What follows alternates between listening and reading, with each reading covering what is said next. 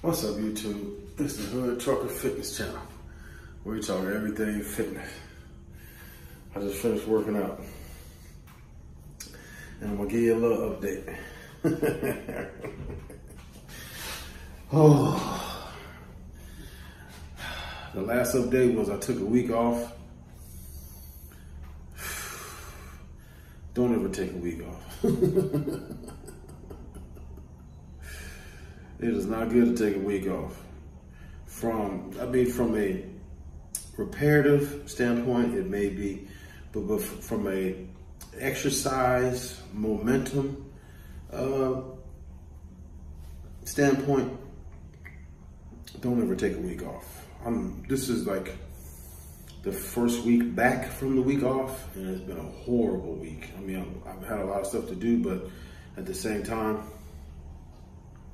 I tried to do squats on Monday. Today's Christmas Eve. Happy Christmas Eve. Merry Christmas Eve. I tried to do squats on Monday. It was a disaster. I finished, but it was a disaster. So it's gonna be a real short video. I just finished. I'm tired. I kind of did about to get in the shower. I'm tired. I try to do, I did squats on Monday, and that's pretty much all I did all week.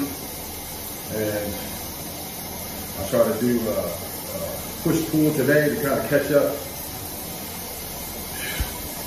It's not the same.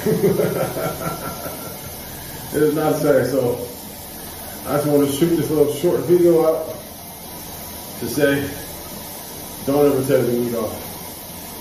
It's not worth it. Do something during the week. But do not take an entire week off. Maybe a day or two, if you need to, or, things just happen and you don't skip it, whatever. But,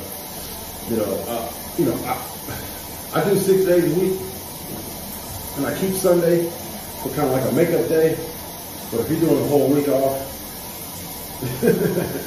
do not do it. Do not do it. So, with that, that's the update for this week, because it ain't really nothing to tell, because I had such a horrible week. So we're going to catch it up, and we're going to make it better next week. So, yeah, again, don't ever do that.